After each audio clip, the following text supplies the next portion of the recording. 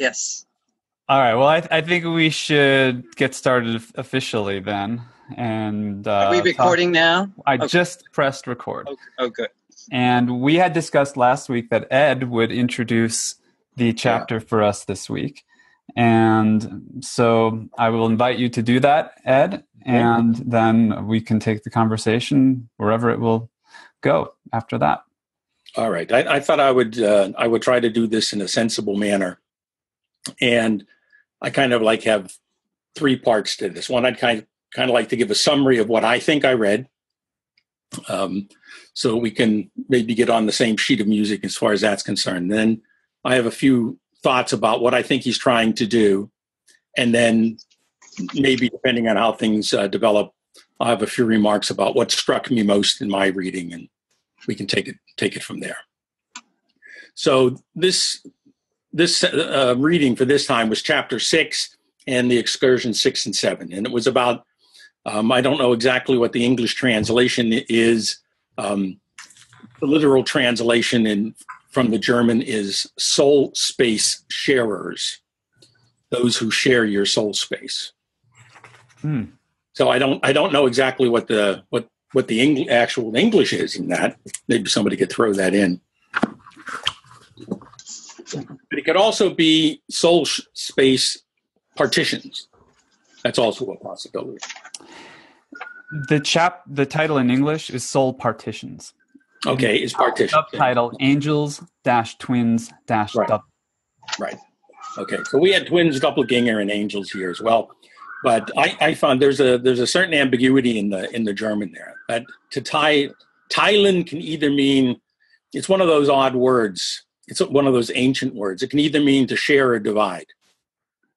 So depending on how it is you're thinking about it, it could be one or the other.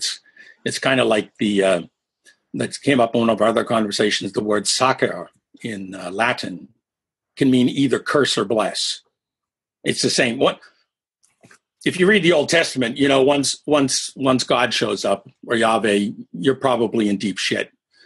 So that's why you always find prophets running away, because they know what they're in for. There's some friends you're not sure you want to have. So at any rate, even they're gonna help you out. So that, and this teilen has that same meaning. We only have the word cleave left in English, which is, I think, too bad, because it kind of restricts us in what we do. But at any rate, so he starts off in talking about the genius, and this was a Roman construct. He cites some old Roman, and when they celebrated their birthdays, apparently they celebrated their genius as well, because this is that little spirit that sits on your shoulder.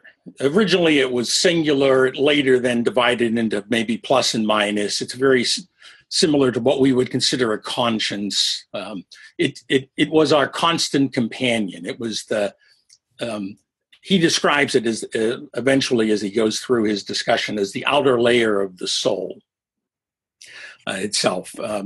He has a little bit of difficulty, I think, talking about this, because he's talking about things that he actually doesn't believe in. So he's trying to describe how in this mythological world that we had notions that accounted for these things. And this idea of a spirit that accompanies you is also the one that would infect places. We've talked about this in other discussions in the Wallace Stevens poem, where we think the house is haunted, or if you go into a place that's if you ever visit like Alcatraz, I know the Californian would say it's got really bad vibes, but those vibes are there. It's that kind of thing. So we kind of leave an impression wherever we go. And according to what I've read here from Sloterdijk, that's actually what's doing it. It's this genius that we have that's coming around. I found it interesting because we associate genius with something very different, as a particular kind of intellect or a very smart person or whatnot. And it actually didn't get into the English language until about 1300 anyway. So it was very late in getting in. But at any rate, when he gets this also in relationship to the king, and so the king's genius then would be his spirit or his essence or his his alter ego, or however we want to describe that would infuse the space of the kingdom. But it was at that point that it also kind of detached and became another, if you will. So that was the point where he was able to transition into other, say, metaphysical entities, namely angels, that can show up because they are another. They are separate from the individual himself. They're not considered part of them. And there is also, he runs through his angelology, which he derives from Manichaeism, which had a great influence on later religions, in particular on Christianity, because it has a very dual nature. And so this whole idea of duality and dualness is kind of, I saw it as a theme that was running through this reading in particular. I mean, we found this in all the others. There were always two faces, there were two hearts, there were two, whatever. There was the dyadic nature in the womb. There was the midst that we had to talk with. So he has this two-ness that's always about whoever we are. And so he's carried that theme along, even though he's now, I think, moving out of the purely physical realm, which he's taken us through all the way from the beginning in a ever deeper, lower, more intense kind of pathway to something more, let's say, ephemeral or ethereal, more in that mental side of things, or as he put it, mythological. I mean, he very clearly says this is mythological language that we're using. And he also points out that we've lost the ability to talk in those terms. He says categorically we can't anymore. Maybe in the circles that he's in, you can't. I've always been in circles where you could. So that's one of those little places where I always stumble with him, because he makes very categorical statements that, well, they might be true, but they're not absolutely or generally true. But that's beside the point. So anyhow, what he does is he takes us into this other realm and this otherness, especially with the angels. And the angels, he then kind of makes one of his clever little shifts and gets them into being a mirror image of the person that they're talking to. And so out of that mirrorness, he derives the notion of a twin. And so then he moves into his discussions of twins. And I found it interesting that he first picked a pair of I'm going to call them that for lack of a better word, autistic twins, who rather communicate with themselves than with anything outside of themselves. That was one example. And then the next example he takes are Siamese twins. And he leads us through this kind of freak show Floyd and Lloyd thing, where you have a pair of twins that would probably like to be able not to talk to each other, but can't, because they're inseparably joined. And then at the end of the chapter, he moves into what I would call a virtual twinship, where he picks up on Musial's Man Without Characteristics novel, and there's a scene in there where he and his long-lost sister recognize that they're some kind of soulmates. And so it's the incestuous relationship. It's the twin that you really can't have anything to do with, even though that's the one that you're thinking. So he's always got a problematic interaction between the twos that he puts together here. So then an excursus or excursion or digression, I don't know what they're called in the English text here. They're just called excursus, and which is entitled Sphere Mourning. This is that sense of separation. We've lost all of this, and so the consequence is that we as moderns more or less run around in a constant state of melancholy and depression, because we don't know who to talk to anymore. We don't have those others. We've lost them all. The culture has driven them away from us. But the cavalry comes galloping in with Thomas Macho and his Nobjects, because we can then use those. Since we can't use the others, we now have a vocabulary, at least of some kind, that we can use to talk about these things and perhaps reconnect with this otherness that we have. And then in Excursus 7, he actually gets into angels and idiots, and to be perfectly honest, I have no idea what he's talking about.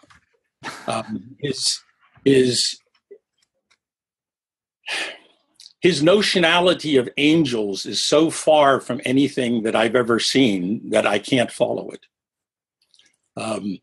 He does make a quote. I'll bring this up because the curmudgeon has to complain at some point. So let me get a little one off my chest. He brings this up that in the Bible, every time angels show up, there's always this "fear not" that is said. And I don't know what he means when he means the Bible, because I have a bunch of them on my shelf over here, and if I open them up, the Christian Bible, if that's what he's talking about, is composed of two parts, an Old Testament and a New Testament, and this "fear not" thing never shows up in the Old Testament. It only shows up in the New Testament, and it practically only shows up in the Gospels. So the whole idea of what an angel was, let's say within the Judaic tradition, had changed by this time. And at the time of the writing of the Gospels, there was a whole different understanding of what an angel was.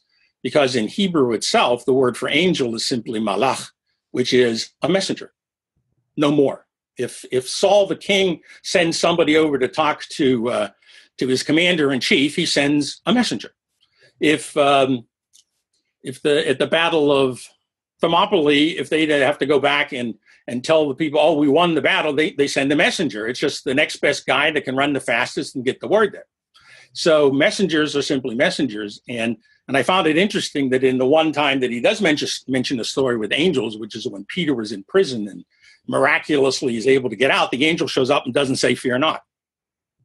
So Peter thinks, well, it's just a dream.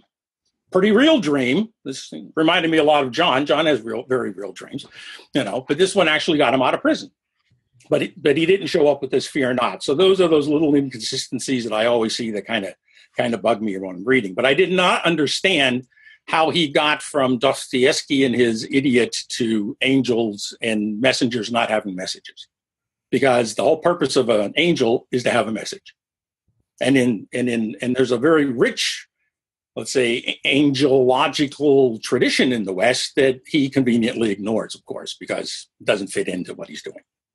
So what I found in this entire little get together is that he has a very, very strong, at least this is the way I'm reading him, a very strong rejection of the idea of an individual self.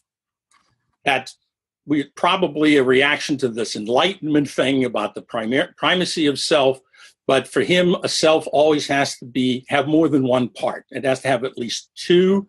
But he also develops in chapter 6 a little structural framework for a 5-pole configuration for how selves are put together.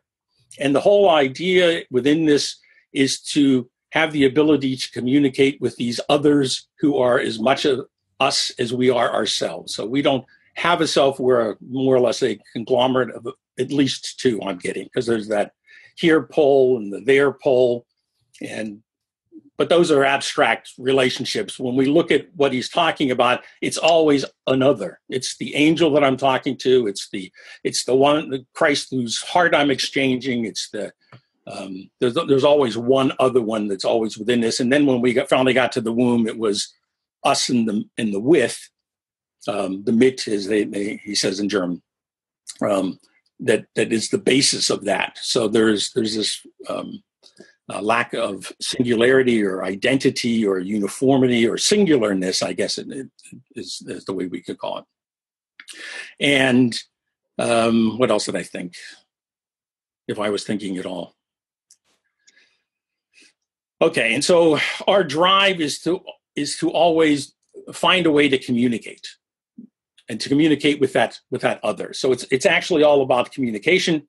That was another thing that did show up in Excursus 7. He said modernity has revealed itself as an information process. I'm not exactly sure what he means. I can read a lot into that myself, but I chose not to. But I think he's trying very, very seriously to develop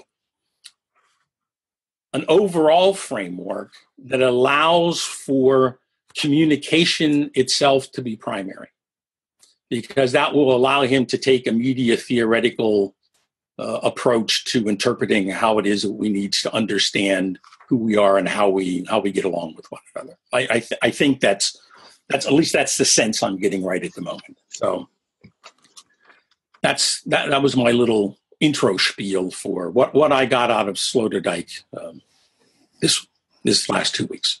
That was excellent. Very good. I mean, comment just Thanks, generally on the comprehensiveness of your presentation or your recounting of what you read and what you thought of it.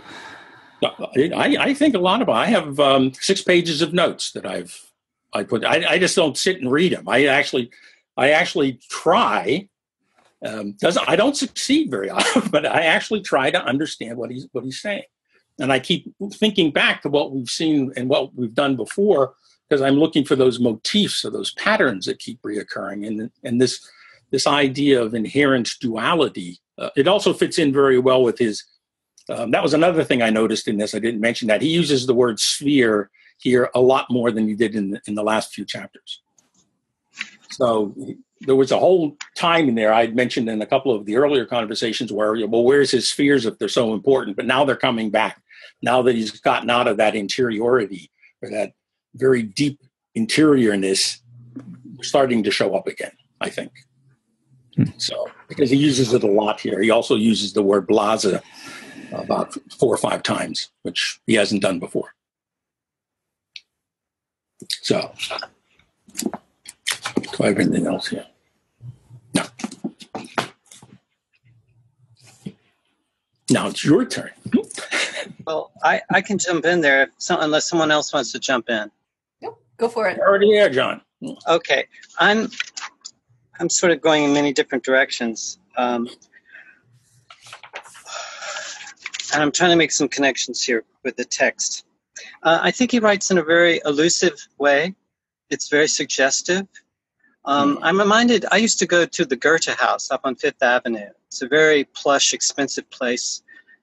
They used to have like wine parties with cheese, and there would be a speaker or there'd be a little chamber music in the corner. And, you know, you just walk around and hobnob with people. And they were all very, very sophisticated and very intelligent people. And they spoke many languages. I always had a good time there. But it sort of reminds me, reading this chapter, it's a very elusive, sort of, you're walking among several interesting speakers who are talking to each other, and you spend a few moments with each little cluster, and you hear a few conversational bits that are sort of like, oh, Kafka this and Kafka that, and oh yeah, I saw that Chekhov play, wasn't that fabulous? You know, and that's the way I feel when I read this. It's very like, oh yeah, that triggers something. You don't like Lacan? Well, let's do Dostoevsky for a while, you know? And I feel that there's something in each chapter that I've enjoyed. And I think he's very eloquent on occasion and very witty, but also very dry. And I don't get the feeling that he's necessarily himself depressed, even though he talks about people being depressed and anxious and everything like that. I feel like he's an older man, sort of settled in his ways. He's not Dostoevsky or Nietzsche. These guys, they were like, he talks about Nietzsche having a voice that is, his writing voice is definitely a tenor. And he compared himself also. He says, Sloterdijk says his voice is a tenor voice, but it isn't a Helden tenor. Mm-hmm. You know, he's definitely not a heroic tenor. He's I think a lyric singer, very light lyric, operetta, sort of. Maybe something Baroque, I don't know. But I just get this feeling that he's not, he's not an angst-driven kind of guy. But I think my feeling is he's having trouble dealing with this, taking angels or demons seriously. But I think he tends to psychologicalize this stuff and make it palatable to the modern mind. And I find that I don't think this is what Gebser or how can I say this? Okay, there's no enchantment when he's talking about angels. I do feel he's a little disenchanted. And I feel like there are other voices. For one thing, I think it's very difficult for the modern mind, and this is definitely true of Freud, less so of Jung, but it was very difficult for the modern mind to deal with the dream world or the magical or the mythical because they can't measure anything. you can't go into a dream and measure anything. You can't weigh anything, because what would your instrument of measurement be? There is nothing in the dream world. There is no perspectival capacity in the dream world. Everything's happening all at once. There's no clear boundary between anything. And you can't, and if you walk into a dream room, you want to measure that door over there? Well, good luck, because that door is going to turn into a window or turn into a path through a forest or whatever. So that's what I'm saying. These are enchanted worlds, and they're full of risk and hazard. But that's why I find the modern mind is so inept when it goes into these realms. And when it does, it tends to get panicked. And so, I'm very at ease in these worlds, and I do feel like I have a rational capacity. And I also know when I encounter things that are really weird that I'm in the world of qualities, not quantities. And I can't quantify anything here, but I can register a great deal from the waking world and from the world views that I have based on my capacity to take different perspectives, and I can bring that capacity into the dream world. You can also do this if you're adept at trance states or whatever. You're doing it all the time when you go into a movie or a gallery. I mean, you're using these capacities. So I just feel that's my gripe, is he's not taking these angels seriously. And to take them seriously doesn't mean that you've slipped into the dark side of the magical mind. And I don't think you should over psychologicalize them or interpret them either, because they often don't talk too much. They have a very powerful presence, and they can zap you. They can zap you to hell. You don't mess with these angels. And if they tell you to do something, you don't argue.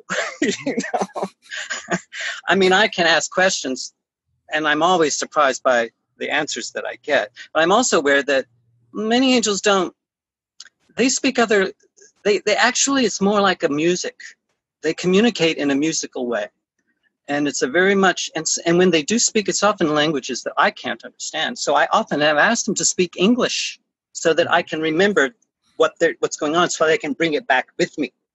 So, and I don't think Sloterdijk is this kind of a guy. I just really don't think he would take any of this very seriously. And that's fine with me.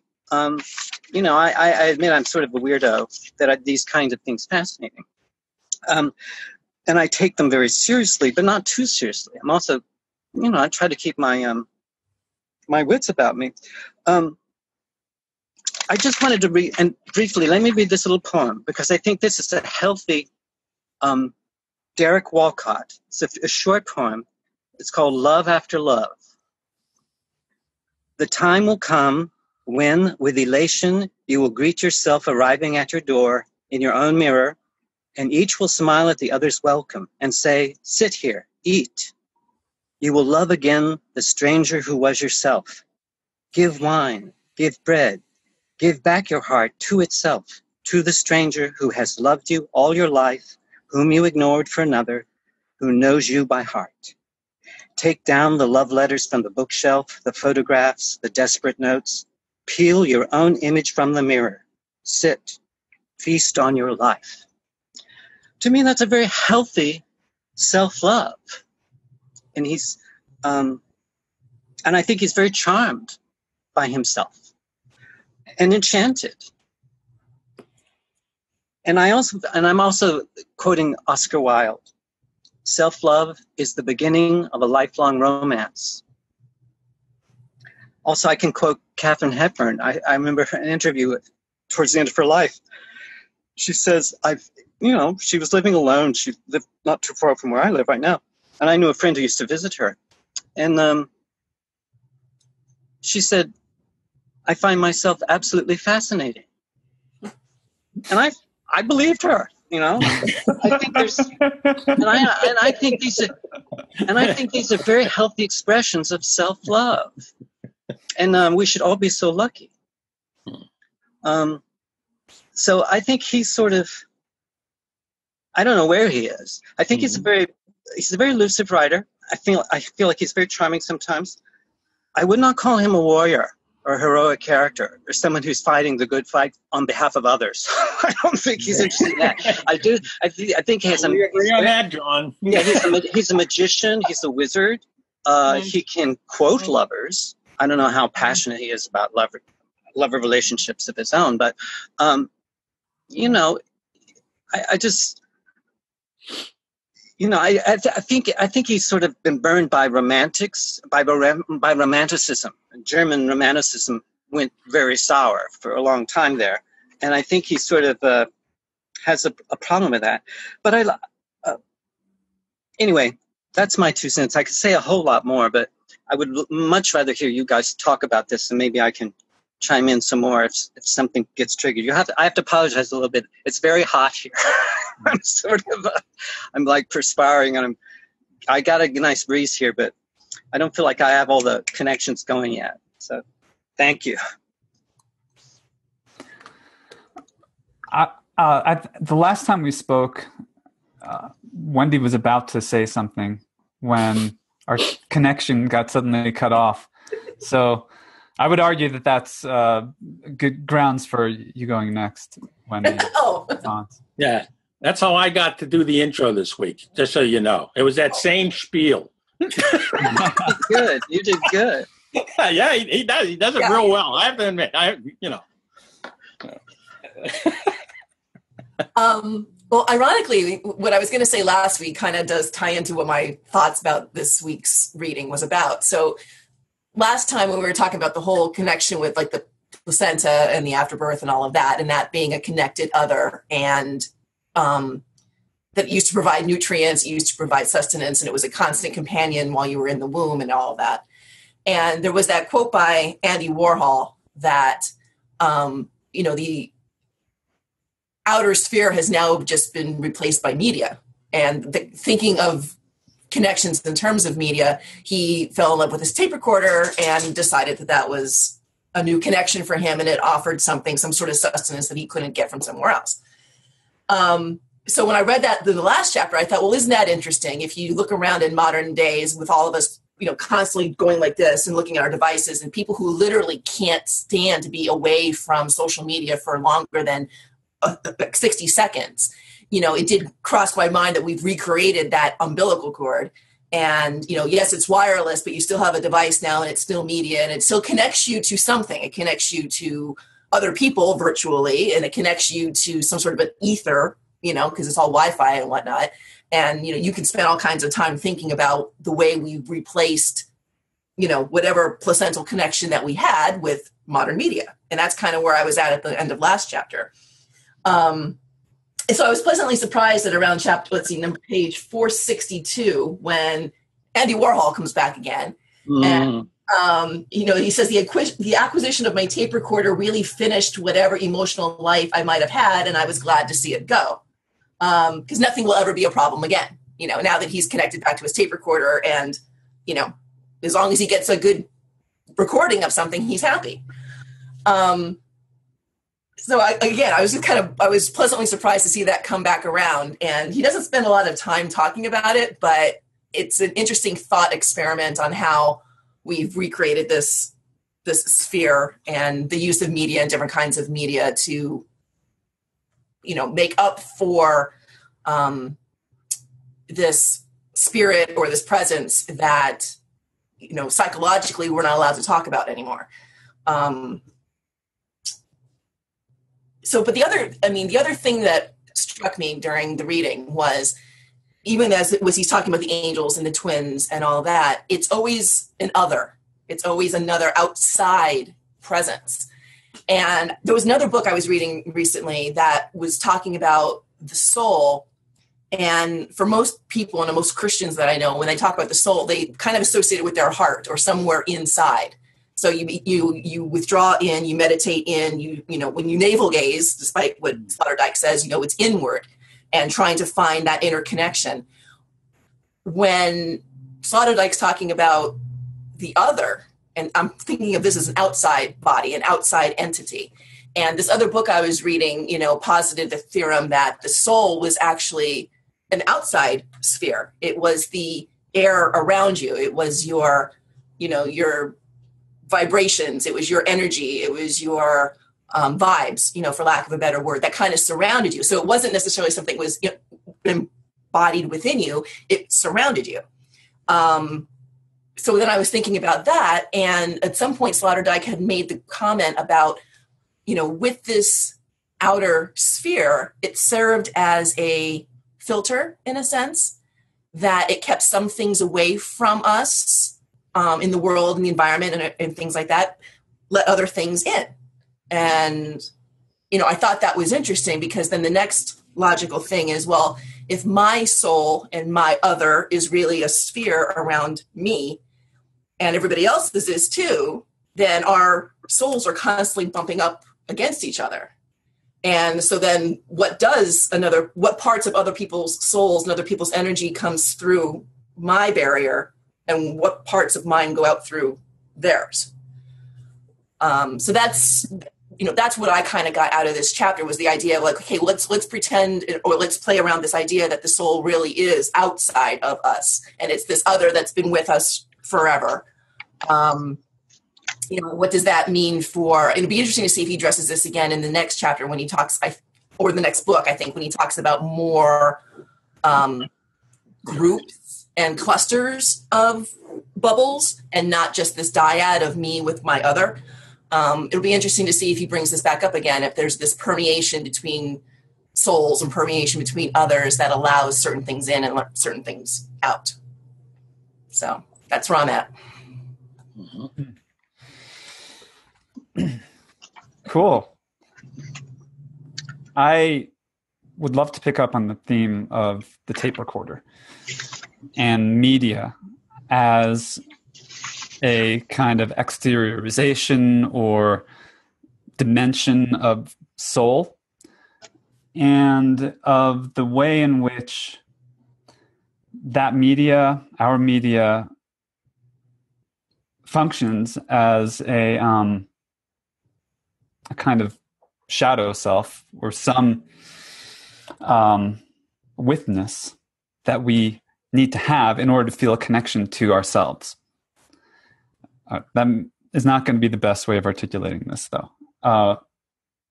I read this chapter in a very sort of introspective and sort of first-person way, and had an experience of it in my body. Kind of started there. You were saying, Wendy, about how people locate their soul in their body. And so I was paying attention to the just flow of sensations as I was reading.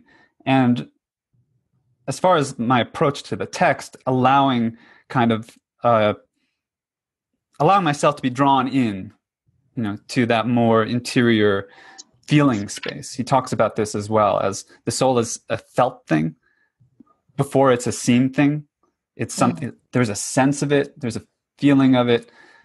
That's a very vague term, to sense something. What does that mean exactly? It's not knowing exactly, it's not perceiving exactly. And he makes the point of saying that these nobjects, these pre-objective objects, which are also pre-subjective objects, are more sensed first than perceived as distinct things or entities. And so the pattern for that is in the placental relationship, because there isn't even, that's minimum differentiation, minimum sense.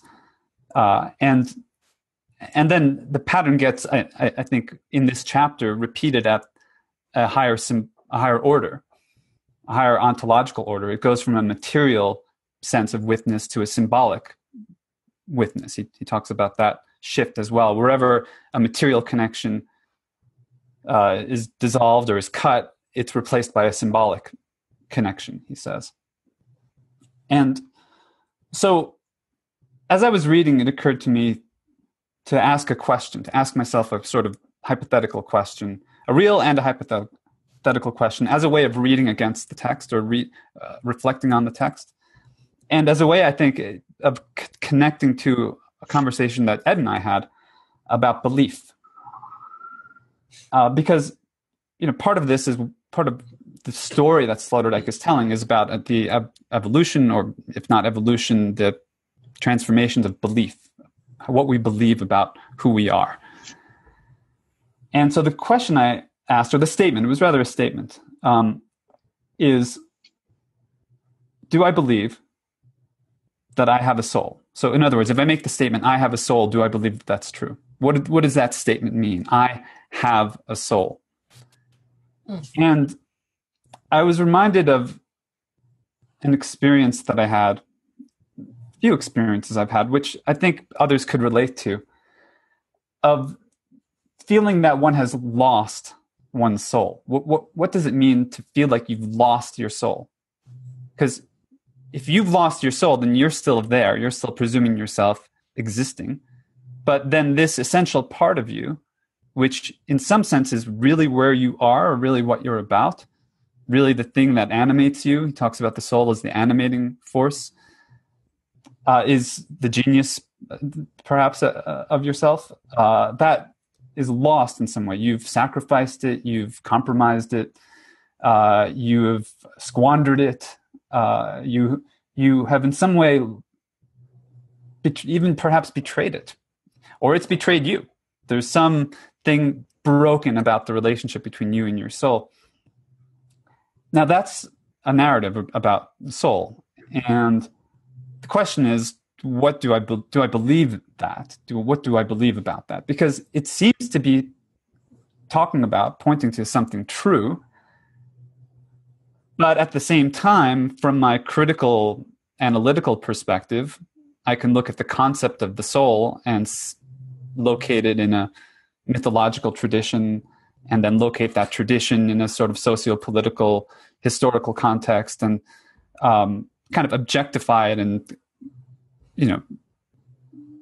regard it as more of a myth, or more of as an illusion, than as pointing to something that's real, some real experience, some real sense of something about myself that is not quite the same as myself. It gets, sort of incestuous, conceptually incestuous at that level. And what I think Sloterdijk has been doing, which Ed, you traced the movement from these primary and primordial, intimate, embodied experiences through into the symbolic and the sort of micro emergence of self. It's almost like, metaphor that comes to mind right now, it'd be like describing what happens in the first billionth of a second after the Big Bang. It's like in the first, micro moments after the emergence of a self, what are the subatomic particles and entities that are existing there, maybe only fleetingly, maybe only for, a few nanoseconds before they get absorbed into some other structure or some other kind of entity. So I think that that's where we're at now in his sort of philosophy. We're at the first billionth of a second of the emergence of a self. And from the beginning, we have to presume multiplicity. And we go from the multiplicity of the fetus or the proto-consciousness and the womb environment, space, sphere, and the mother and the placenta. And now we're going to go out into these emergent poles of identity that he describes, I think, to me beautifully, as an ensemble, as a kind of music, because it's something more, which is appropriate because it's more something that's felt than that is perceived analytically and described in terms of a framework or a system. It's more of a felt, flowing aesthetic experience. And so I began to see some potential usefulness there, because what is happening as all of these different reflections of the self, or partitions, differentiations of the self, emerge is that we have patterns of how they function in relation to each other. So there is a self, there is some double of the self that is is a guardian, is an inspirer, is a constant presence, is always there just for you, right? Your personal Jesus. There is the kind of yonder of other selves who are friendly but still strangers. There's the mother, the father. I mean, specifically, baby, mother, father, sibling friends, and then others. And they're also situated in spatial terms between a here, a there, and a yonder. And one just footnote on that.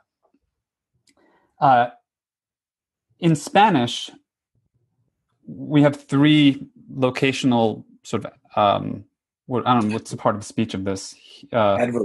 Adverbs. So you have aquí, allí, and allá. Here, it's not just here and yonder. That's, I think, a translational issue. It's here, there, and yonder. So there is really close. There is within reach. Yonder is beyond that boundary. And I think that part of what Sloterdijk is paying very close attention to is this process of sphere formation, the ways in which these ensembles sort of arise between people, and the ways in which perhaps one pattern that one might emerge from this is the way in which groups, and even larger groups perhaps, recapitulate the functions that first emerge in these primary relationships, and how those functions remain necessary even if the particular mythologies or languages that we might use to articulate them become discredited.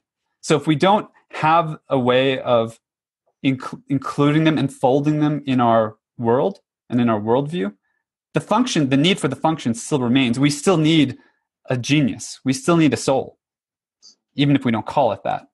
But if our ontology is based upon a conception that fundamentally divides us from a soul or from others in our basic constitution, in fundamentally describing or presuming who we are, then we're going to be kind of in this, fucked position that I think Sloterdijk is writing out of, which is the pure nihilism, Ed, that you and I discussed at another time. And I think that's the space he's really coming out of, and that's the space he's really dealing with, and that's European literary, philosophical, cultural space. It's not all space, and maybe some things you get annoyed by, Ed, or the sort of certain Eurocentric presumptions that are sometimes still here, kind of subtle in his text. And a lot of people don't have a problem talking mythologically, saying that they have a soul. It's not problematic necessarily to do that. It's become problematic, because of Freud and Lacan and this whole post-metaphysical, or anti-metaphysical movement. So anyway, I mean, that's just my riff on it. There's a number of other things I think I'd touch on too, because the media piece is, I thought, really important. Like the way in which media becomes a sort of place where we play out, perhaps, or fulfill these primary functions. And something at once charming, sad, horrifying, and amusing about Andy Warhol's thing, like that the tape recorder, the technology becomes what you have a relationship with, rather than the people who are using the technology, right? So that's I think an interesting. I'll end there. I just wanted to add, since Andy Warhol comes up here a lot, Andy Warhol is from Pittsburgh, and that's where I come from. Have you been to the museum, the Andy Warhol museum? There's something in the water there. Okay. Especially when the two of us were growing up, because it was all steel and it was all polluted. Yeah. Okay. But I only mention that because other people went through that and got completely different views of how to. Kenneth Burke, for example, a literary critic, is also from Pittsburgh. And he has a whole different take on how this all fits together than Warhol does, for example. Now, I think what Warhol did do, and I think it's a very important theme in what Sloterdijk is talking about, and it is this mediality, it is this media-based connectivity somehow, whether it's a replacement, whether it's an ersatz, whether it's whatever it is a reality that we deal with these days. For those of us who started very early in this technological development, I would maintain, and I've encountered this with many others who were like online before there was an online, really, back in the days where you had to actually log into another computer somewhere using text commands and whatnot in order to download files, and the use groups were places that you could meet to discuss things with other people. We took, I'm going to say that because I wasn't there when it began, but I was there when it became, let's say, real. I was in Silicon Valley when, I think I had mentioned this one time, when 75% of all internet users lived within 10 miles of my house. Okay. It has now expanded, but the point was, for us there, it was never anything other than a tool. And one of the things that I have a problem with, and I have this with a lot of, let's say, media theorists, is that they tend to absolutize the media to an extent that I don't think is appropriate, because media is never anything but a tool. But we can also let our tools, just like we let our machines, rule us or run over us or dominate us, or however that is. We can either, I can either be the master craftsman, the master of my tools, or I can let my tools master me. That's also possible. That's a real psychological possibility. That's existed ever since we've had tools. And it hasn't changed just because those tools have become a little more ethereal and harder to put our fingers on. But for me, the principle has remained the same. And you have to understand, what is my relationship to my tools? And I agree with what has been said here. I don't think Sloterdijk says it as explicitly as he could, is that we've allowed these tools to dominate us. We've done what Goethe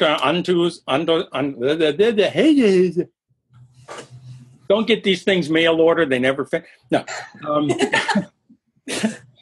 What Günther Anders, he talks about what he calls the Promethean shame. He said one of the problems with modern man, humans, is that we feel shame in the presence of our technology.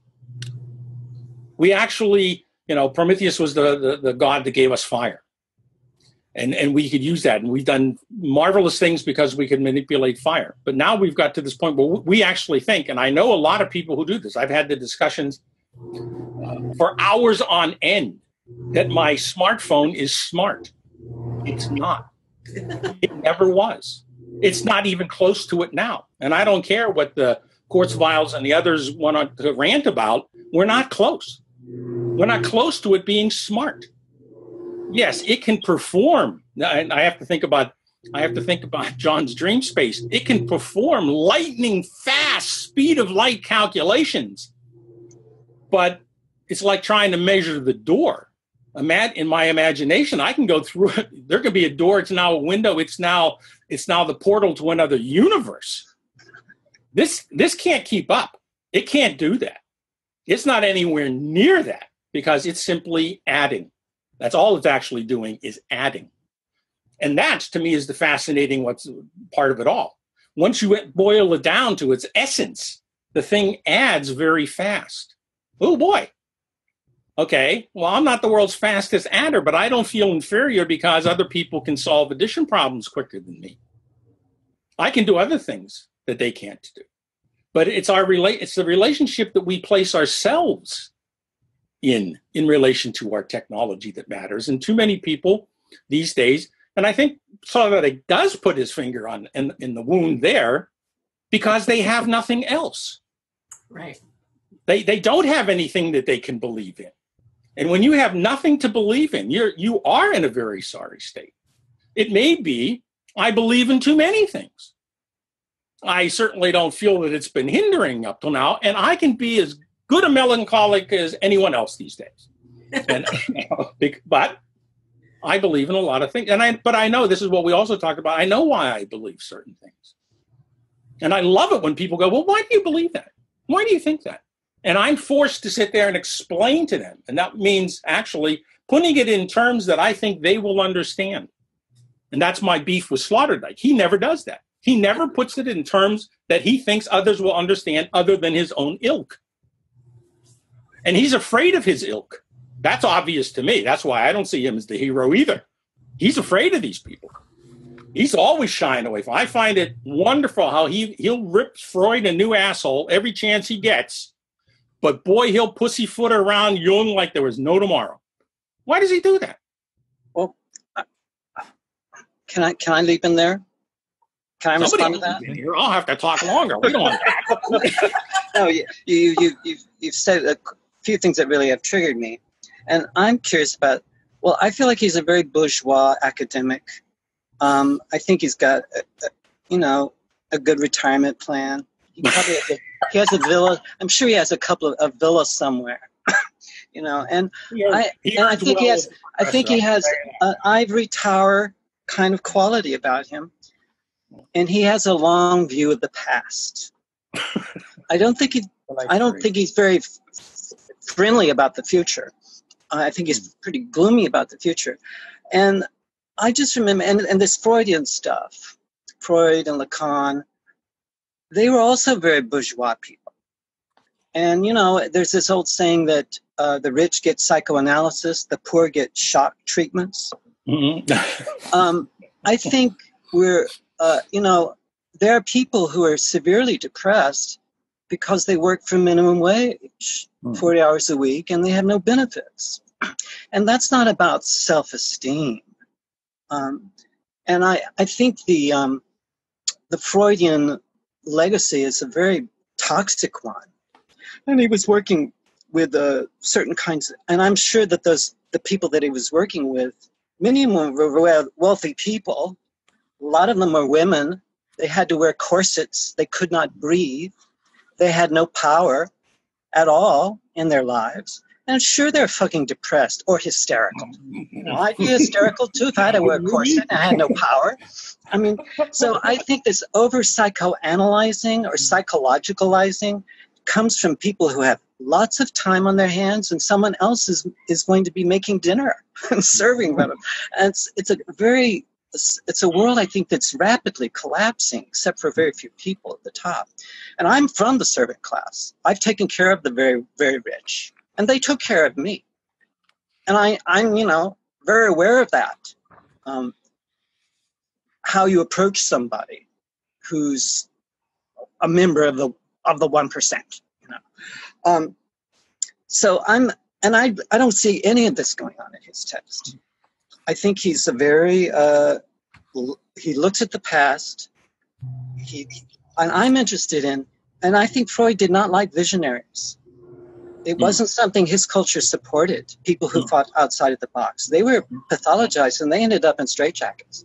I think now we've had the sexual revolution, the 60s, the 80s and the 90s, and I don't know what's happening next. But I have a funny feeling, and Andy Warhol is a very refreshing quotation, because Andy Warhol was gay. He was very postmodern.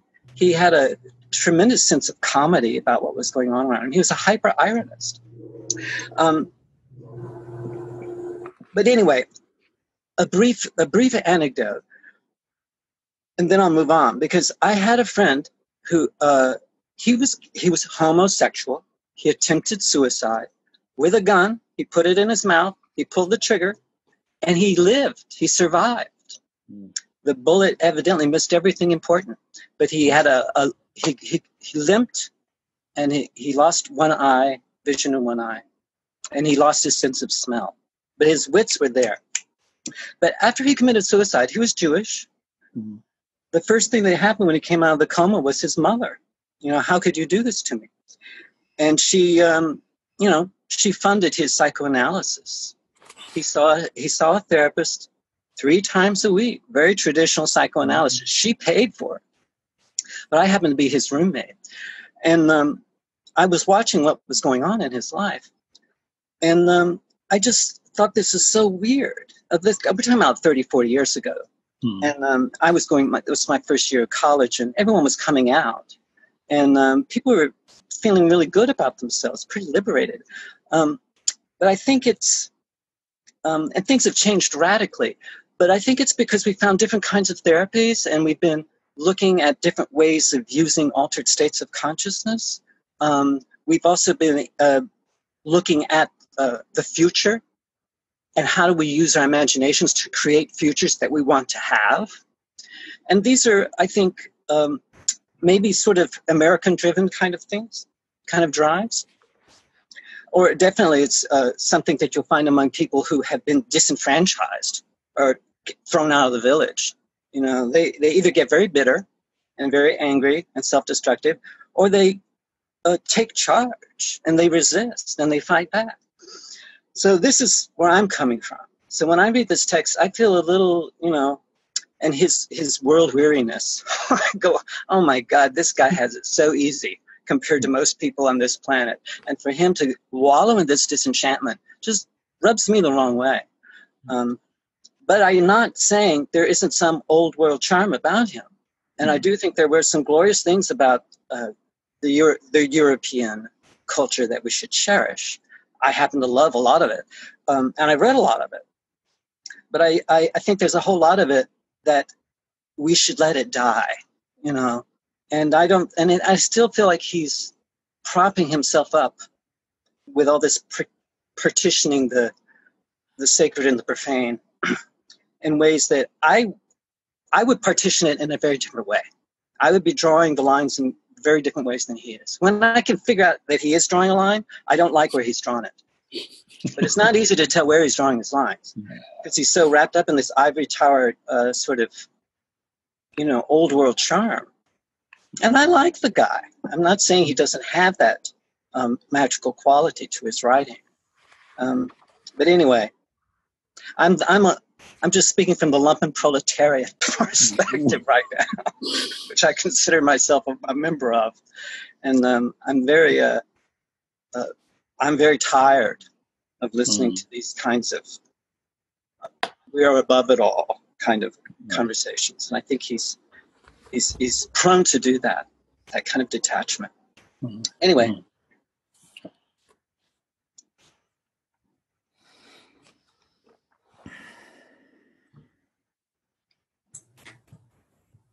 You look like you want to say something, Marco. I'm not sure exactly what it is.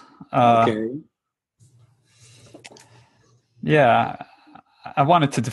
I got a weak impulse to say something to the effect of, "Yeah, but here, listen to this beautiful passage," or something like that. Yeah. I agree. No, he thought all that. I agree. He does have all that. I didn't take John's speech there, his contribution as a rejection of what he's doing. What we would all like, I know what I would like a little more clarity, okay? But I admire people who, okay, is a professor and he can be bourgeois, he can be all of that stuff. But every once in a while, I think it's necessary to simply grow a pair, stand up and say something. And I miss that from him. I think every philosopher, you can think what you want about Nietzsche, but he stood up and said what he was thinking. And you can think what you want about someone like Jordan Peterson, but he'll stand up and tell you what he's thinking. And at least you know what you're dealing with. You can sit down and you can figure out, how do I position myself in relation to that? What has he said that makes me question things that I think and believe? And I miss that, I have to admit, by a person who is allegedly writing some kind of philosophy. I want you to let me know where you're coming from. Why are you so hesitant to say that? I got the feeling, we're all talking about feelings. I'm a big fan of both affective and cognitive aspects of our learning and our being. I think that, we can't ignore that. We've suppressed the affective side way too long, and it doesn't get us anywhere. That's quite clear. But I think you can make the clear statement, we need to bring more of that into what we're doing, and then move on and show perhaps ways that one can do that. And so I just derailed my own train of thought, and I'll have to leave it at that because I don't know where I was going with this. I think we should talk about the last excursus. The idiot. Okay. The one I didn't get? Let's talk about the idiot. Okay. Well, we can talk. That's great. You want to go that way? Well, I think so, because I think there's one of the. We don't have to go there immediately, but I think it relates to this persona that Sloterdijk might. He seems to have some. I mean, he dedicated the whole excursus to it, and there's something in the quality of the idiot that he's recognizing in himself or articulating in terms of how he even presents himself as the idiot. Doesn't come out and say, what, John, what did you want to? No, I was just thinking as you were talking, there are two things. I wanted to respond to what you were talking about previously, but I can go into the Dostoevsky and The Idiot was a novel that he wrote about this prince, but he was, everyone thought he was stupid because he had no snobbery. He hung out with poor people, rich people. He treated everyone as he was polite to everybody. So, everyone thought there was something really wrong with him. And I think that's what, then it's called The Idiot, and I think it's a sort of comedy of manners, actually. And I think also he doesn't reference this in Dostoevsky. I'm just thinking of Brothers Karamazov and remember those great dialogues with Christ and the Inquisition, the Inquisitor. Mm-hmm. And definitely Christ doesn't say anything. He just lets the Inquisitor talk. At the end of it, the Inquisitor goes up and kisses him, the Judas kiss. So I think the idiot and the Christ and the Karamazov, they're both idiot figures, or they're silent, or they just don't have that. They're not too cognitive or theory-driven, or they're not driven to promote their egos necessarily. And they're pretty undefended. Anyway, that's where I was coming. So I thought, well, I can see maybe this is something that I think the angel as the idiot, he can sign off. He can sort of endorse this way of looking at angels in a way he couldn't with them. Anyway, that's what I was going to say to your response to bringing up Dostoevsky. Well, bringing up excursus or excursion or whatever. What did you say that it was? What do you call that? Excursus. It's the last. That's the last section. He talks about. Yeah. It's called an excursus in German. It can also mean a digression. It's something that's off the beaten path, and they tend to be a little more, for me, interesting than a lot of the things he says in the chapter. But for me, the one line in that last section in number 7, in digression 7 or excursus 7, was the idiot is the angel without a message. That was the one line that jumped out at me, smacked me upside the head a couple of times, and that's where I'm going. I thought I was going to get through this without throwing the book, so I'm not throwing it. I'm going to set it down because right there you lost me, because you know nothing about angels. You know nothing about these other things. You've completely, and this is the thing that aggravates, this is what gets my goat about him, is how willing he is to discount things with a wave of the hand as absolutely worthless. Hold on. Yeah? Hold on a second, because in your introduction, yes, the way that you framed your understanding of an angel is that an angel is a messenger, starts out as a messenger, right? Doesn't have to be a divine being. It could be from the king to some addressee in another part of the kingdom. The angel transmits the message. So there's a monarchical, hierarchical, authoritarian type structure there. You have the king, the messenger, the content of the message, and the recipient of the message, right? Yeah.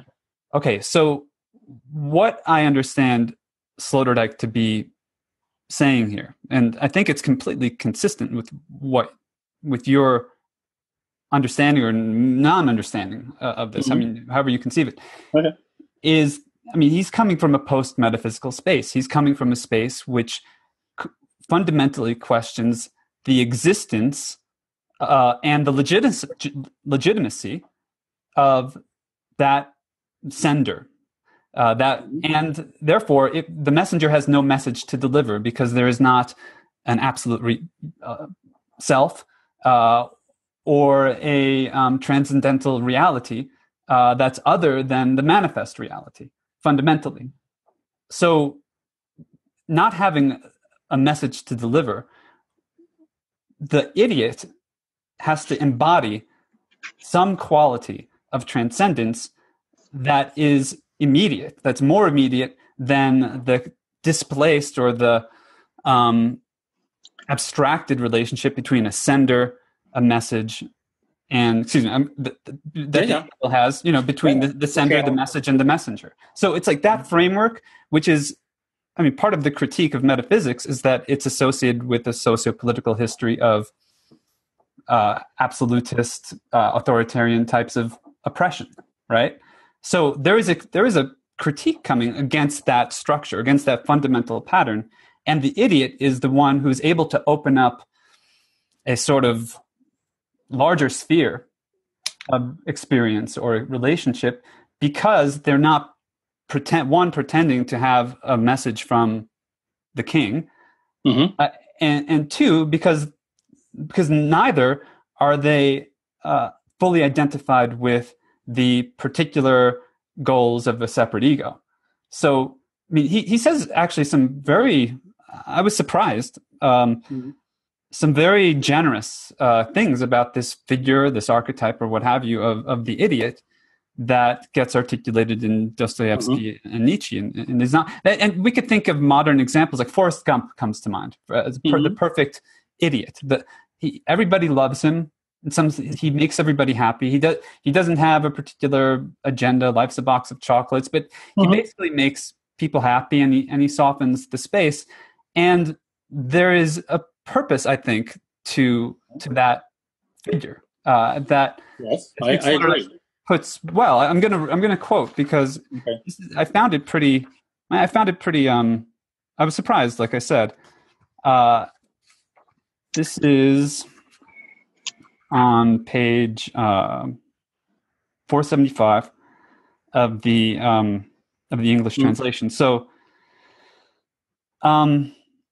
he's talking about Dostoevsky's book. I haven't read The Idiot. Read the Brothers Karamazov, but he's saying that this idiot, this prince, is disregarded. Like people think, like he has nothing to say. He doesn't have a message, right? He's not a person of import the way an angel would be a person of import, because by virtue of delivering the message from the absolute authority.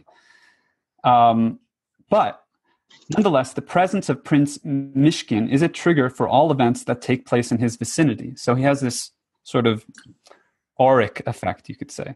He decisively catalyzes the characters and fates of those who encounter him. It is precisely as a non-messenger that he solves the problem of access to the inside of his opponents with a method that no one can see through. Neither siren nor angel, he unlocks the ears of his conversational partners and their centers of mental activity. I'll just skip a couple lines because he goes into the childlike, maybe that's not the right word. The childlike has a heterodox meaning, he says. It could refer to the willingness to interact with others without asserting one's own self, instead keeping oneself available as the augmenter of others. And just on the next page, in the presence of the idiot, harmless good-naturedness becomes transforming intensity.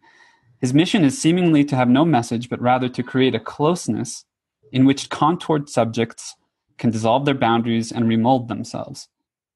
Now, he says these seemingly positive things, but in the end he questions this notion as well. And he draws on Nietzsche to do so, because Nietzsche saw the idiot as a sort of a misshapen human being, one who's cut off some sort of essential qualities, maybe cut off a sense of agency, right? Cut off that sense of the heroic aspect. retreated into a passivity, a powerful passivity, right? Because it draws people out of their shells, but one that is in some way limited by its I guess, emphasis on pure spaciousness rather than on the agency within spaciousness. So he says the idiotic savior would be one who did not lead his life as the main characters in his own story, but had rather exchanged places with his afterbirth in order to make space for its being in the world as itself. It kind of becomes the super placenta, the placenta that everybody, has lost. Is this a pathological excess of loyalty? A case of prenatal Nibelung loyalty? I didn't know what that means. A delirium of yoke and cushions in which the subject confuses itself with the archaic patron and spirit of closeness. Perhaps the idiot's wisdom lies in the fact that he descends to his intimate waist, the placental sister, in her forlornness. Would he rather continue her life for her than betray their common origins in a state of augmented floating together? All right, that's one of those arbitrary sentences. Unless you become like children, he's quoting the Bible. Perhaps Jesus would rather have said, unless you become like this idiotically friendly thing. It's kind of like, oh, okay, ouch, right? That if that's why I think he missed it. That's why, because if we think back what John said to us about Christ and the Inquisition, and if we look at the prince and this idiocracy, neither one of them communicates a verbal message. That is true. But I want you guys to explain to me why they are not saying something. They're communicating. Very clear and very, very important.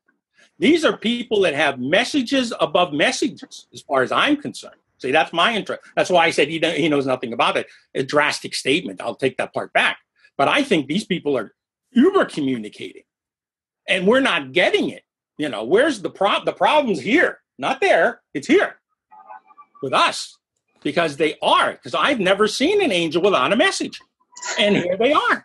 There's a message, and that may make them by default angels.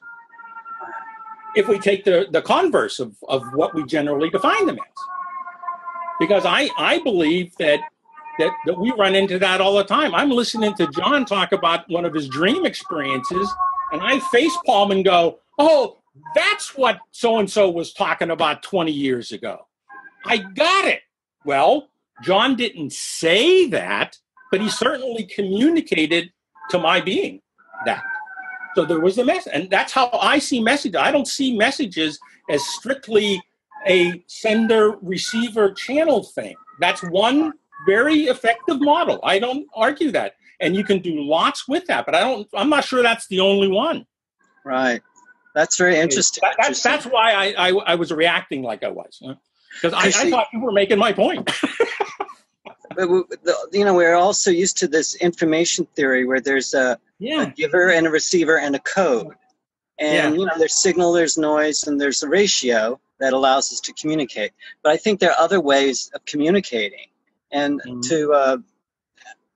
I remember listening to Wilbur talk about being able to differentiate between the pre-personal voices, the personal voice, basically the ego, and the transpersonal. And these are sometimes angels, and I think he knows it, angels are invisible, but they can speak. And they can communicate, usually very directly. And I had one angel, he said to me, I was walking in the dark. I became lucid. I saw this angelic form. I decided it was an angel. I am aware that I'm making this decision, that this entity is angelic, just simply because of the way he looked. He was this beautiful guy, this beautiful young man with a radiant glow. And I say, well, he looks like an angel to me, so I'm gonna bow down. And he said, stand up. He wasn't interested in that. He pointed his finger straight into my third eye, and he said, give up form. And he sent this electric shock that went all the way through my subtle body, and I disappeared into this black void. And then in the black void, I was like, oh, well, now what's happening? And I heard a voice, another voice, and it was and it was coming from above my head. And I found out other lucid dreamers had this experiences of voices coming from above their heads. So I think there may be some sort of lucid dream phenomenology that I think that would be an interesting research project. But and it told me some information about my personal past that I had to sort of, and what was going to happen next had something to do with this relationship.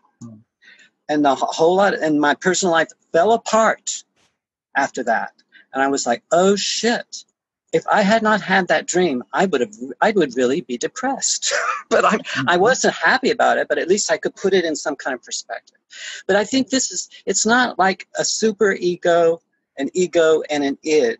That sort of hydraulic metaphor that Freud made popular and still is very deep in our culture. Unfortunately, even though everyone says we're all beyond Freud, we're not beyond Freud. We're still acting like there's an ego, a super ego, and an id, and arranged in a very hierarchical, hostile fashion, where super ego's on top, and the id's on the bottom. And I'm coming from a different worldview, and I'm thinking much more fractally that a self-similar object, that the whole can repeat itself in the part.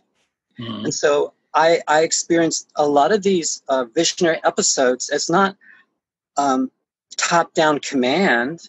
I'm the worm and there's the, these higher beings. I believe there's an affinity and a resonance and a deep, and a communication that's going back and forth.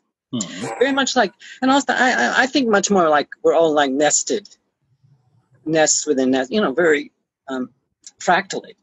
But I think that's a metaphor that we've only had last 20 years. And I believe it's a very useful one. And I think our psychology needs to start drawing upon more relevant metaphors. Because I think a compelling future can come out of people who are thinking fractally compared to this worn-out hydraulic metaphor. And positivism, even though even positivists say it's bullshit. But we're all doing it. We're still doing it. Scientism is the religion we're all like bowing down to. So it's my frustration because, I'm easily labeled and dismissed by these people. Yeah. It's very easy to dismiss me. But I know that, I know what they're doing is bullshit. I haven't, I'm trying to put it into better words than that. Could finesse it a little bit. Works for us, John. Yeah. Go for it. Yeah, so we're all doing our best to, find our voices and to deal with the complexity of our own personal lives. And I feel as a pragmatist, as a realist, and I think we spoke well about this the other day about, we need the dreamer, the visionary, we need the realist, we need the critic, we need to sit them all at the same table. And that creates a richness and a depth that we would not have if just one voice dominated. So as a realist, I feel like a lot is being, left out because I feel like, there's a lot of injustice in the world. And I'm not saying that he needs to address all of that because he doesn't. It's not his interest, I think, in doing that. But I think he's using I thought there was a well-crafted metaphor about the family mind, the mother and the child. And the invisible partner. The field is built up further. The figure of the father adds a fourth pole. Then the siblings, the unrelated persons are the fifth. So he's talking about a five-fold field. And this becomes a duet becomes a quintet. And I think this is helpful, extremely helpful. And the quintet, the fifth, that fifth dimension would be society. So we're moving from a family mind, from mother and child to a family mind, to a group, and to larger groups. Ultimately, I guess we're dealing with species mind. I mean, human species and other species besides the human are in collision right now. And I just don't hear any of that echoing in this text. And I think it's maybe it will happen in the next text, in the next volume. I would think so. As you get into the macro, he's going to have to, I think, register the effects of global warming and how this is getting acted out on the world stage right now. And that's where my interest is. I want to get, this stuff about the post-human, the transhuman, some of it's kind of crazy. Well, and I don't think as well, right? Like, and I don't think technology is going to save us, but technology is quite powerful and can do some wonderful things, like bringing us together. Like, this is the real benefit of the technology. So, I'm just, I'm just trying to coordinate head, heart, and gut here. and I get a gut response sometimes that this guy just doesn't have the same kind of, he's not exploring the same problem space that I have to explore in order to function. I have to deal with problems that aren't his. But that doesn't mean he doesn't have something to teach me. Yeah. I just have to abstract from it what's useful and ignore what's irrelevant. So, and that can change from chapter to chapter. Okay, so we're almost at the end of our scheduled time. And thank you, John and Ed and Wendy. And I want to make sure that before we finish, unlike last time, we get to hear Wendy at least once more. Speaking Please, of Wendy, voices, save us. and shaping our media sphere. Oh, good Lord, don't ask me to say. I'm not sure what quite to say. I guess I'm reading it more for, like I said, I'm trying to pull out the stuff that I think is relevant and applicable today to thinking about our souls and whether we have a consciousness that's carrying around with us, and whether that's been suppressed by current psychological terminology, whether that's been suppressed or changed by certain religious iconography and, terminology and dogma and things like that. It's an interesting concept. It's an interesting concept that we've got a second person, like Marco said, it was like our own personal Jesus, who's kind of around to not say anything. I mean, interesting, we've been talking a lot about messengers, and, Sloterdijk made the case in here that this outer soul, whatever you want to call it, doesn't really speak per se. Maybe we have a sense that it exists, and there's other methods of communication that we've talked about. But, as you're kind of going along your day-to-day, doing the dishes and walking the dog and, dealing with life, it'd be interesting to think that you had somebody that was right next to you, kind of looking out for you, paying attention, like literally right there, that you could kind of turn around to and sense, and, maybe have them point their finger and say, stop doing that. I would love that. I would love to have somebody say, stop doing that. You're on the wrong path, go this way, So I would just leave it at that. Like, maybe for the next 2 weeks while we're reading the next chapter, just pretend you've got this other little person sitting next to you, encouraging you to keep going or telling you to just stop reading and move on. Hey, Siri. I mean, just that sense of having a person always with you. I mean, I just said, "Hey Siri," and my phone it just beeped. So, I mean, isn't that actually where we're going? Like, having our own personal Jesus all the time, and it's basically going to be our smartphone. Have you ever seen the movie Her? That's essentially right. Like having your own double with you all the time, always listening. Unobtrusive, kind of your filter bubble, your membrane, filtering your email, making sure the spam doesn't get in, and that you see the important messages. But do we need technology to do that, to be connected? I think we can be connected without. I think many people are already connected to a field that's quite vast. You can get lost in it. It can be dangerous if there's no center there who can articulate a desired outcome like we've been talking about, and then you can receive feedback. I think if you can do that, you will be using the technology mindfully and in a way that's highly creative, and maybe it can contribute to your well-being and many others' well-being. But if you're using, I think, the technology just as another distraction, it's a distraction. because most of it's bullshit. I mean, most of the stuff that's coming through is like, Dumbo stuff. Yeah.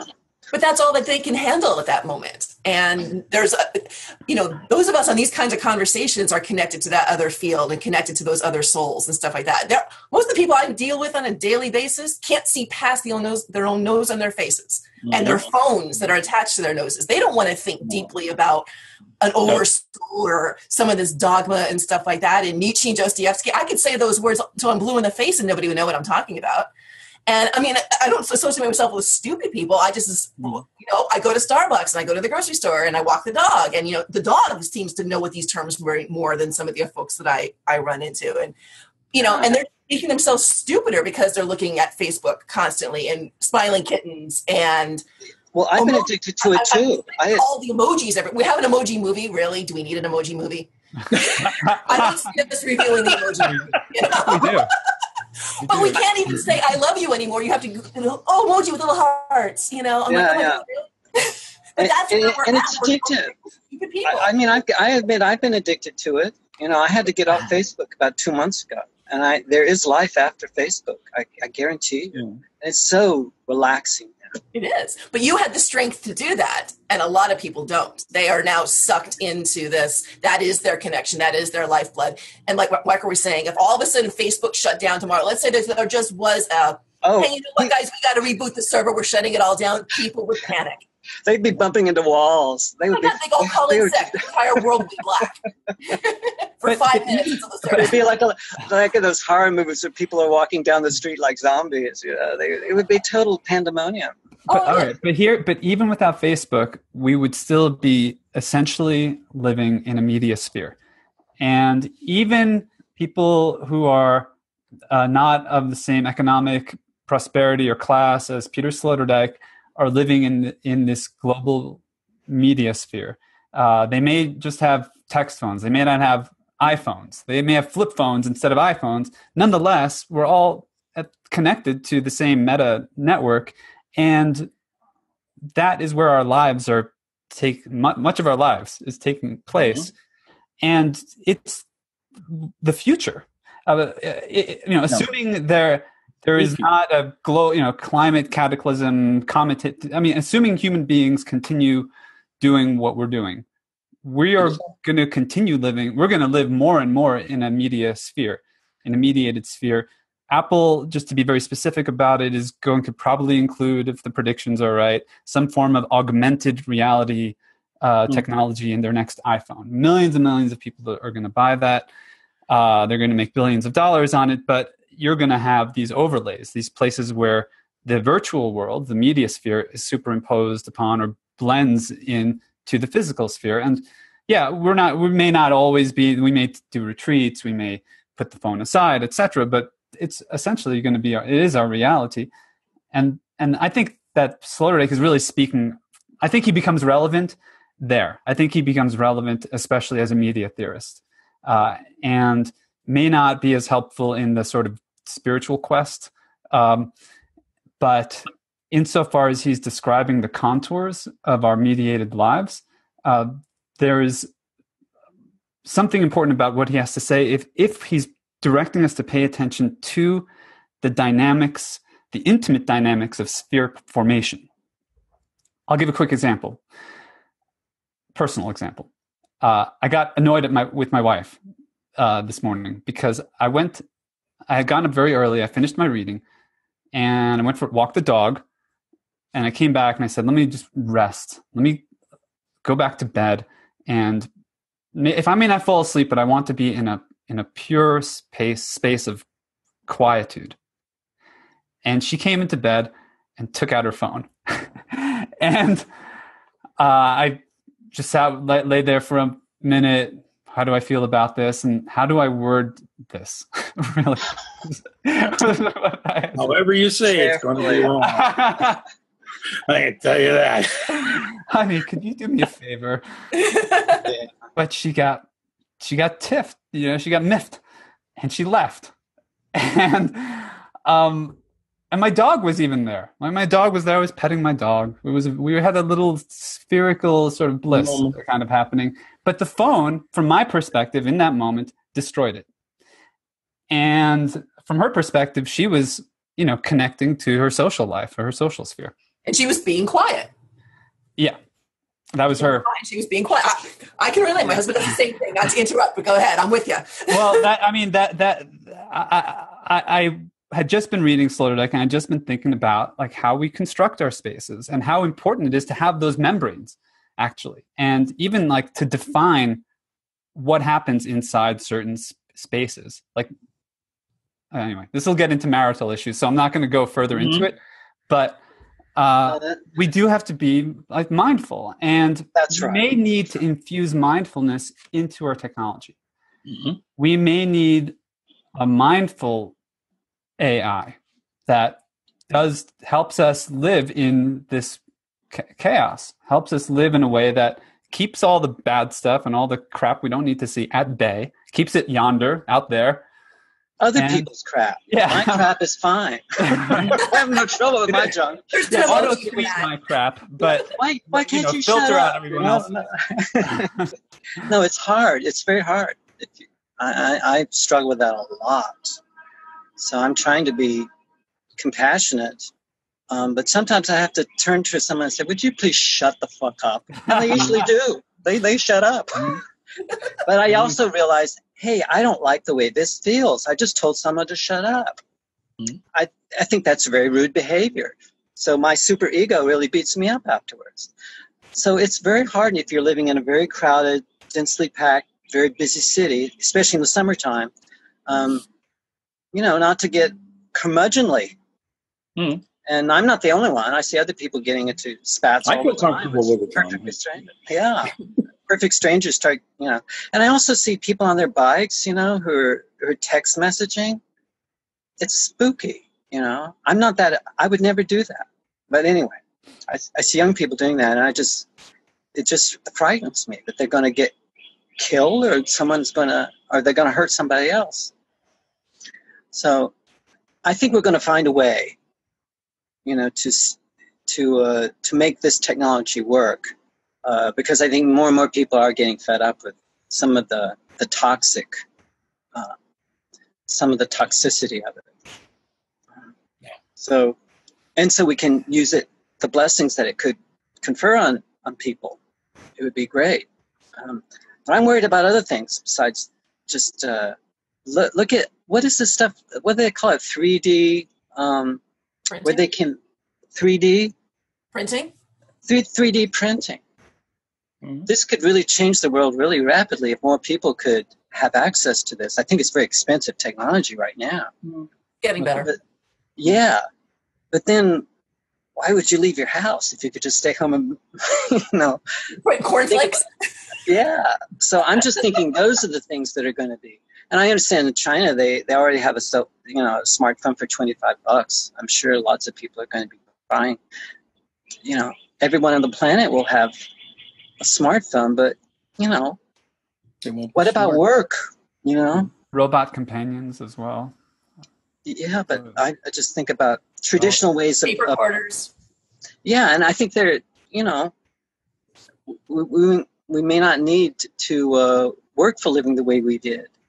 I mean, it'll be so cheap to make things, and there won't be huge profits. I understand the way there have been. There's just going to be a different kind of psychology that's going to be required. I don't know. I'm not a millennial. I've just been listening to people, and they're just thinking about things differently from what my generation has. And I'm just as overwhelmed by the technology as anybody else. I don't know what's going to happen next. But it seems like this exponential kind of growth is kind of makes everything so obsolete so fast.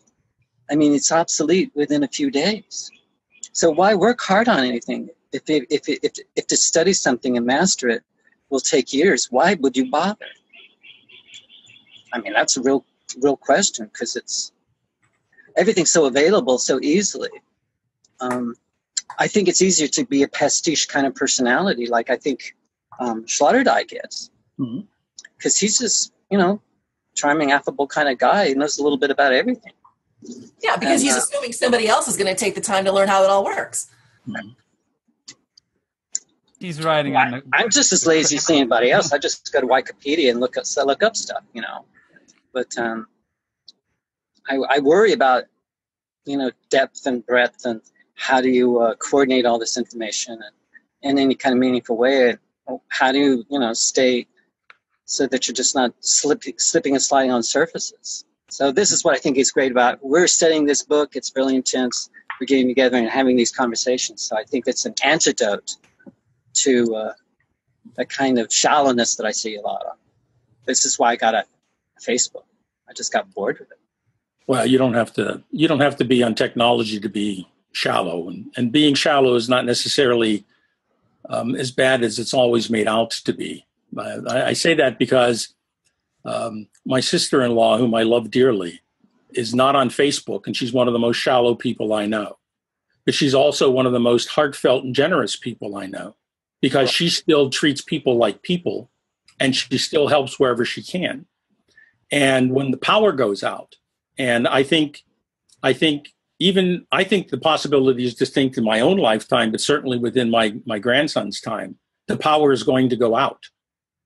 It will go out. At some point it will.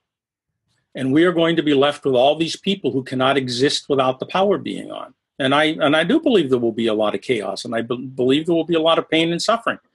And that is the history of the human race up until now. We have never, ever, ever mastered our technology. Ever. It has only ever worked to our greater disadvantage. Yes, there's little things in there. We all have toilets. We all have running water here in the West. Not the whole world does, but some of us do. And so there are those little things that we have, and we go, oh, look how great and wonderful we are, but we don't have them for everyone. And so when the power does go out, there's going to be problems. And I think all the time about, okay, well, how do I raise my grandchild, or how do I try to influence my grandchild coming up in the world to know that there is a life beyond power, electrical power, because that's the only power that we tend to recognize right now. And to me, this is a very serious problem. You can't talk to a lot of people about this. My sister-in-law, her biggest complaint with me is, why do you always have to be so deep? People tell me that. Why do you do that? I'm just the bummer who brings her down. And I try to avoid that when I'm around her. That's what my first girlfriend said to me. Yeah. Well, she isn't the first person that said it, but she's the one that says it most often, because she only lives a mile down the road. So we see each other more often now, these are for me very existential things, and our relationship to the technology and our understanding of the technology. It is so difficult to get this in the minds of people. Her son, who's 27, just finishing up his master's, it's almost impossible to talk to the young man, because he can only speak in what I would call digital technological manner. And when I try, he was having problems writing a paper for one of his seminars. But when he sits down and talks to me, it takes about 5 minutes till he says, why are you bothering me with all this detail? Just tell me how to do it. So we do have these things that are not yet balanced out. Basic income for everyone is making large inroads into this country and into Europe as a whole.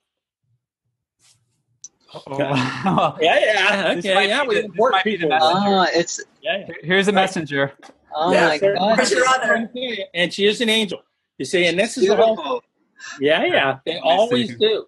But angels don't necessarily have to be good looking. They can be otherwise. I've had a few of those in my life too. You have to take them for what they are, But the point is, we have to learn how to deal with each other as human beings. We are going to have less to do. We are going to have basic income. We are going to that to me is more inevitable than we're all going to have smartphones. People are going to be working less, and we still have to produce things, and things still have to happen so that life continues. It's not. We don't have a pretty future in front of us, because we're creating the problems that we are ignoring the solutions to at the same time. And that's the thing that keeps me up at night. It's why I don't have lucid dreams and only nightmares, I suppose. But we we need to think about this. And I'm telling you, the power is going to go out. It's going to happen, and we are going to experience it. And I should be one of those people who go, well, hope not my day, but I'm going, I hope it isn't my day. Because that's we've had a few blackouts in Manhattan, not too recent, not too far. I know. Yeah, we've had we were blacked out for like 3 days. It was really interesting because me and my friend, we got on top of the roof and we looked down and they had like little candles in the street, mm-hmm. and you would hear on the other rooftops because there wasn't any music or anything, but people would start chanting. You start. Oh, I remember. I said, "What's that noise?" And he said, "What? What do you mean?" I said, "Crickets."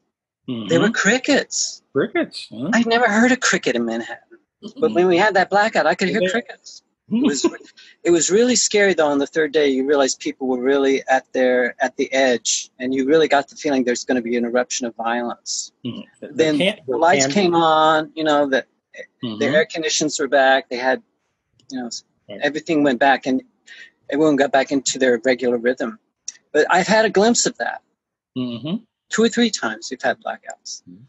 And I remember, what was it, the Hurricane Sandy, I believe. I lived below 14th Street. Everything between 42nd Street was blacked out, and there was no internet. There was no running water. Mm-hmm. I was stuck on the 34th floor with a gentleman with Parkinson's disease. And he lived across the street from the hospital, but there was nothing I could do to get him 34 flights down in a blackout if he had fallen and hurt himself or something like that. So it was really scary. No. That was in Hurricane Sandy a few years ago, 4 or 5 years ago. Terribly unprepared. But I think you're right. I think we should be prepared, but we won't be prepared. We weren't prepared then. Right before the lights went out, they said, "Don't worry about it. The hurricane's going to come and go. Don't worry about it." 5 minutes later, the lights went out, and I didn't fill up the tub with water. I didn't get prepared for anything because I didn't. They told me, "Don't worry about it." Mm-hmm. So I think you're right. I think you're right about that. When the power goes out, there will be a lot more time to read books. That's what I during the day. During the day. You can't have any light. Bring a candle and a lantern. You have a lantern with some kerosene in it, hopefully. Or flashlight and batteries. Yeah. How many you got? How long it lasts? Yeah. All right. Well, thank you all. I believe I have something to do in the house now, right, Carmen? I guess you do. Yeah. The fun never stops. Thank you all. Thank you. By the way, this is John. Hi. What's your name? Wendy. And that's Ed. You? Carmen.